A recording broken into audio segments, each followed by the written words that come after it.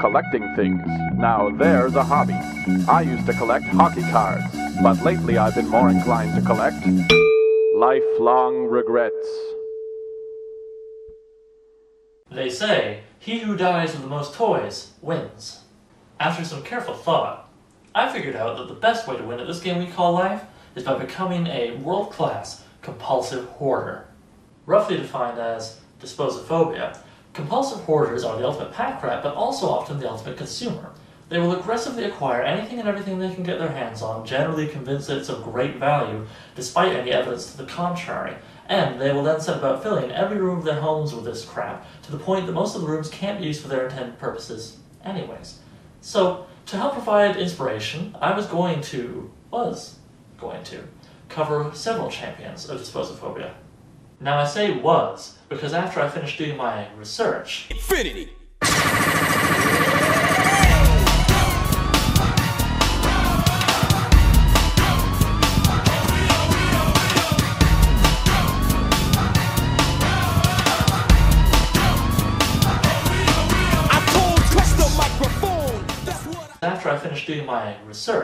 I realized that there are two brothers who are so high up on the heap of biodegrading newspapers and incomplete cutlery sets that there's really no use in talking about anyone else. That being said, I put some links to a few other interesting disposophobics over in the perfectly wonderful and horrible things section of handfulofminutes.com, such as Edward Trebus, a Pole who, while living in England, collected almost every single Elvis record ever released, and in fact went on to collect so much that he got a TV special done on him. So, who are these siblings I speak of? Why, they're New York's own Collyer Brothers, of course. First, we have the older brother, Langley, seen here, talking to his invisible stockbroker, and then we have the younger brother, Homer, of whom I could not find a photograph. This makes sense, though, really, given that the two brothers spent the last 20 years or so of their lives living as complete recluses in their Harlem home. Which brings us to the first reason they won a gold medal in the compulsive hoarding Olympics: dedication. The second, of course, comes for sheer mass of things collected. When the New York police eventually had to break down their door to investigate a terrible smell, they found no less than 103 tons of crap inside. But mass isn't everything, of course, there's also variety, and in this category the brothers won a gold medal as well. Amongst other things, found within their home were baby carriages, a doll carriage, rusted bicycles, old food, potato peelers, a collection of guns, glass chandeliers, bowling balls, camera equipment, the folding top of a horse-drawn carriage, a sawhorse, 3 dressmaking dummies, painted portraits, pin-up girl photos, plaster busts, Mrs. Collier's hope chests, rusty bed springs, the kerosene stove, a child's chair. Note, the brothers were lifelong bachelors and childless. More than 25,000 books, human organs, pickled in jars, 8 live cats, tapestries, hundreds of yards of unused silken fabric, clocks, 14 pianos, both grand and upright, a horse's jawbone, banjos, violins, bugles, accordions, a gramophone with records, and countless bundles of newspapers and magazines, some of them decades old. To cap it all off, there was also the chassis of the old Model T Langley had been tinkering with, in the hopes that he could turn it into a generator to provide power for the house. And, I'm pretty sure, 2 turtle doves.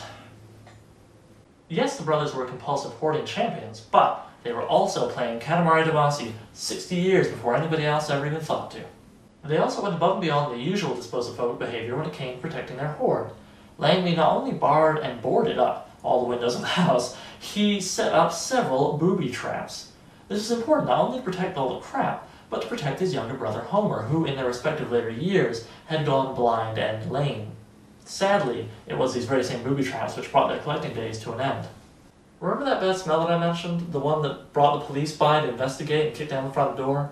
Well, yeah, that was the foul stench of death. You see, once the police had excavated enough of the crap to be able to actually move around, they eventually found the recently deceased body of Homer, sitting in his chair, having perished from a mixture of malnutrition and cardiac arrest. But the older, more able-bodied Langley was nowhere to be found. Acting off an anonymous tip that said that he had been sighted on a bus leaving town, the police instigated a manhunt.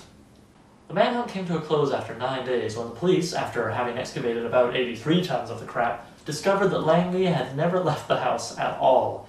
Turns out, he'd fallen prey to one of his own booby traps while crawling through one of many tunnels made from stacked newspapers to be able to get from room to room, trying to bring a meal to his brother Homer. Langley is certainly not the only compulsive hoarder to die under a pile of his own crap, but would you deny him the posthumous gold medal he should get for dying under a pile of his own crap while trying to bring a meal to his blind and crippled brother? So there you go, two dirty old eccentrics who lived amongst literally tons of garbage that were able to live with something that I doubt any other compulsive order ever has or ever will: nobility.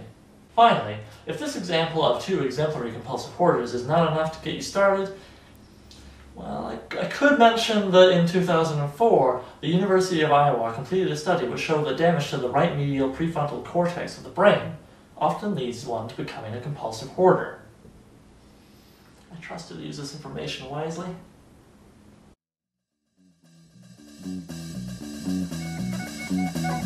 Yes, Oliver, we all know that you've got opinions, but me, I'd rather have onions.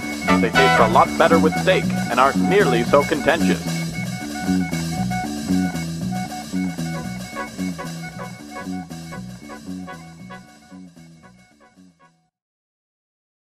One, two, two. Yeah, holy hip hop. Wait a minute. That's played.